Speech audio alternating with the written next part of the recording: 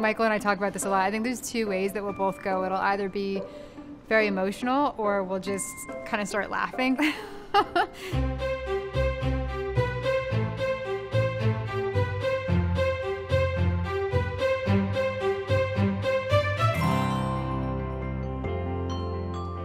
You look beautiful.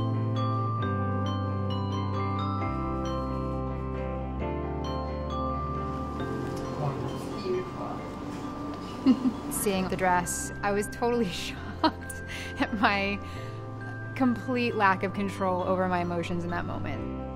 It's a dress that reflects the love I have for my partner. It's a reflection on my life. It's a reflection on the woman I've become. I couldn't have thought of anything more beautiful. I mean, I love the dress because when you see the front, it feels so minimal. And then when you turn around, there's just this dramatic, sort of glorious fall of the fabric. Just very delicate, subtle, but you did it so beautifully. It looks like it has weight and a heaviness to it, yet it feels light as air. Amazing. There's just so much poetry and elegance to it. The veil is actually a cathedral-length veil. Traditionally, a cathedral-length veil moves even further past the end of the dress, but we proportioned it to the dress.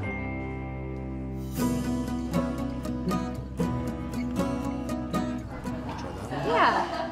Because my dress is so restrained and has such a minimal feel to it, I thought, oh, the embellishment should really shine in the jewelry, still in a subtle way so that the look is fluid.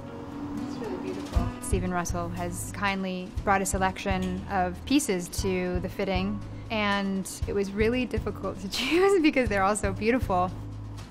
Maybe a style, huh? It was the idea of how do you incorporate something with the same amount of restraint, but with a certain degree of elegance and sparkle. I love this. I think this is like, yeah. It's just enough, you know what I mean?